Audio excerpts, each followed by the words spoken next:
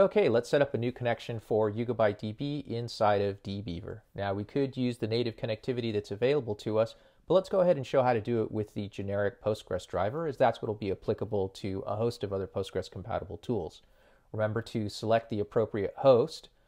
Port number should be 5433.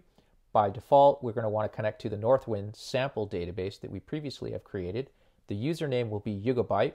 By default, there's no password. And it's always a good idea to test your connection.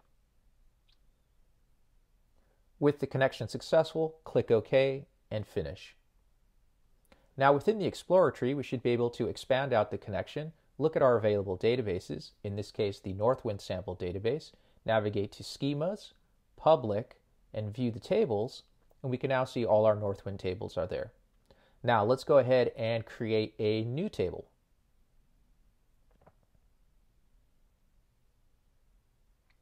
With our new table created, we should be able to refresh the Explorer tree, and we should now see the new promotions table there.